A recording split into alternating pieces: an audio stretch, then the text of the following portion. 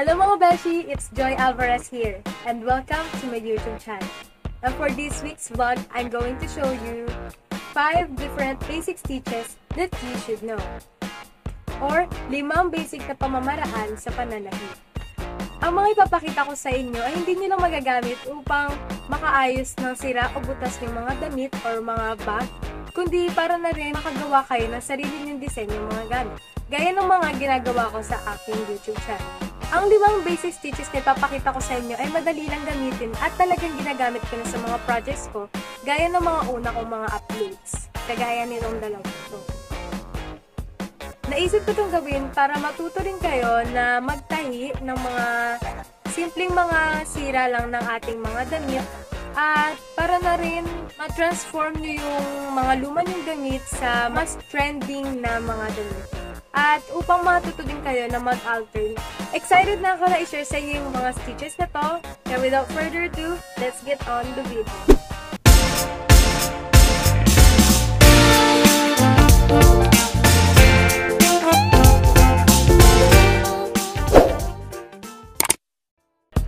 So, sisimulan natin ang tutorial na to sa pagpasok ng sinulid sa ating karayom.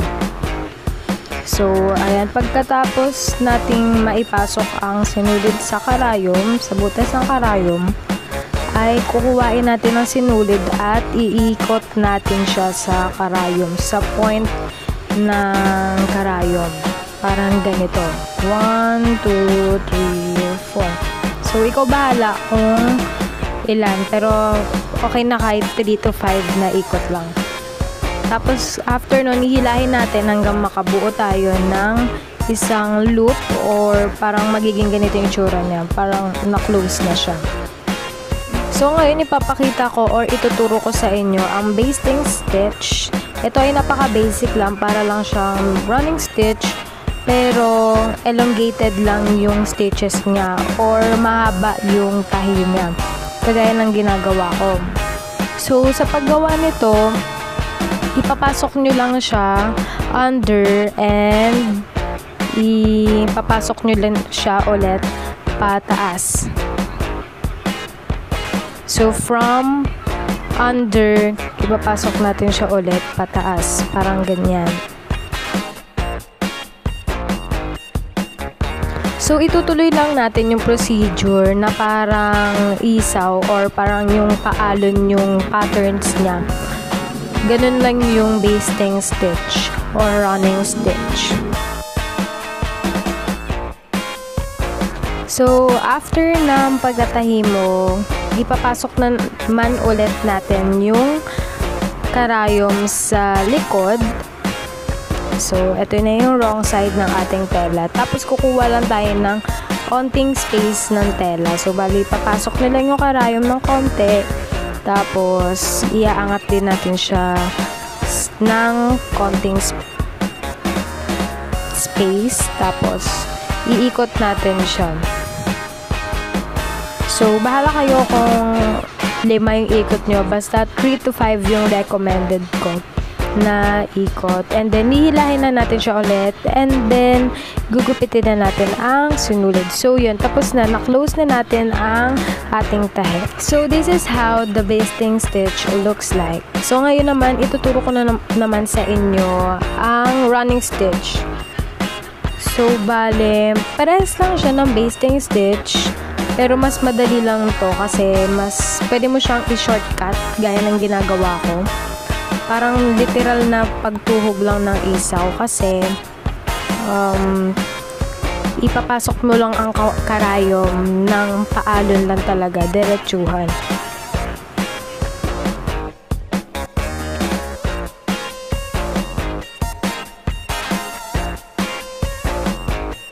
Now, gagawin natin ulit ang pag-close ng ating tahe. So, kukuha lang tayo ng konting tela at iikot at ihihilahin ang loop nito. Then, ika-cut. So, napakadali lang yan talagang gawin. So, this is how the basting stitch and running stitch looks like. So, ngayon, ipapakita ko naman sa inyo kung paano mag-back stitch. So, itong backstitch talaga yung ginagamit ko sa mga projects ko kasi matibay siya. So, ipapasok muna siya sa 1 at saka lalabas siya sa 3. Ganun yung pattern ng backstitch. Parang ganyan ginagawa ko.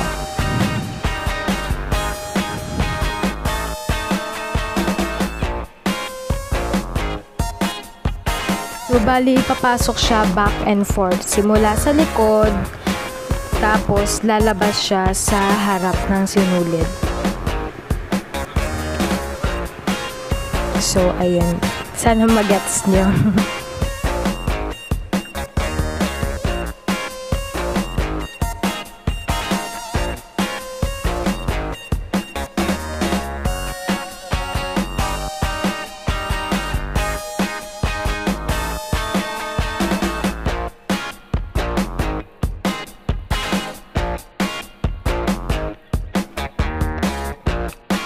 So, after kong magawa yung tahi ko is kinlose ko siya gamit yung closing procedure na ginawa ko last time.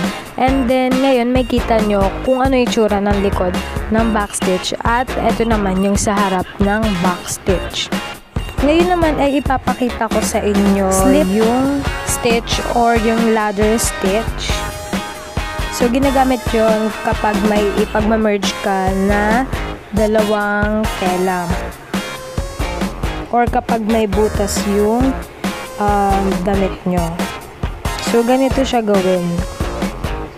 So, example, ganyan yung itsura ng ipag-merge nyo na dalawang tela.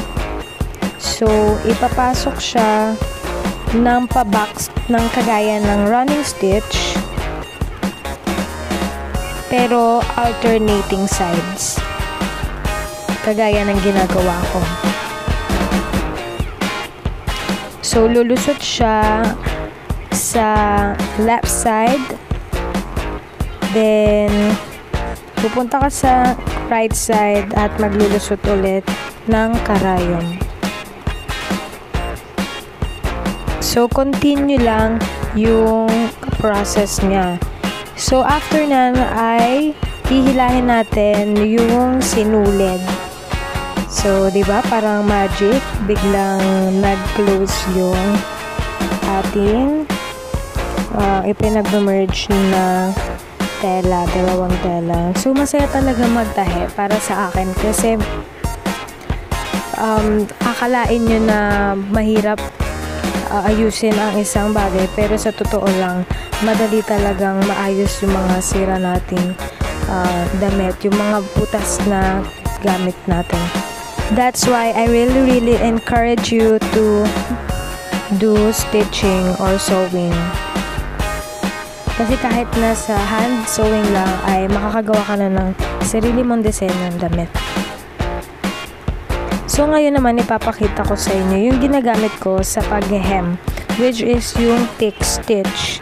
Para lang din siyang back stitch, ang kinaibahan nga lang ay almost invisible yung pagtahi niya. So, bali hindi siya ganun kahalata kapag tinahi mo. Kagaya niyan. So, backstitch lang yung process niya. Pero, kumukuha ka lang ng kaunting part. Pinapasok mo lang siya sa kaunting part ng tela. So, bali parang pinipik mo lang or pinipili mo lang yung telang lalagyan mo ng tahi. Secure naman siya. Kaso nga lang, madali lang din siyang kapag tinastas mo siya ng sadya. Kasi kitang-kita sa likod niya yung elongated na stitches or tahi.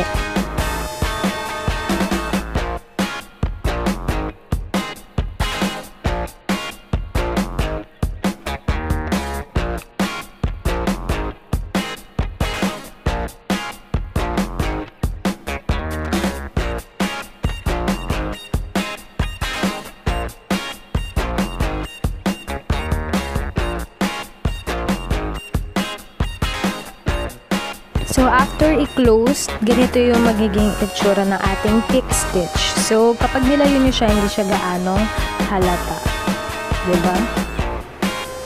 Ngayon naman ipapakita ko sa inyo ang blanket stitch. Isa siyang hemming stitch na ginagamit para hindi maghimulmul or magnisnis ang tela na ating gagamitin. So, ginagamit siya sa hem part. Ginagamit siya pang finishing ng damit. So, ganito yung procedure niya. So, kailangan makabuo ng loop or yung ganyang bilog. Then, ipapasok nyo yung sinulid dyan. So, magiging ganyan siya. And then, ipapasok na naman natin siya ulit sa next part. And then, may bilog, may loop. And then, ipapasok yung karayom. And then, hihilahin natin ang sinulid. So, ganyan lang yung way niya or yung procedure ng blanket stitch na ginagamit natin as hemming stitch.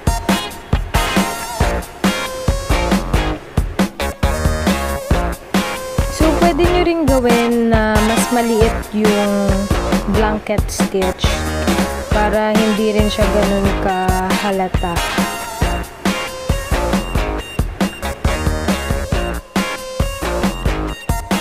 So, after that, ay i-close na natin ang ating stitch and wala, ito na yung ating hemming stitch. So, dito na nagtatapos ang ating vlog about 5 stitches that you should know. Sana marami kayong natutunan.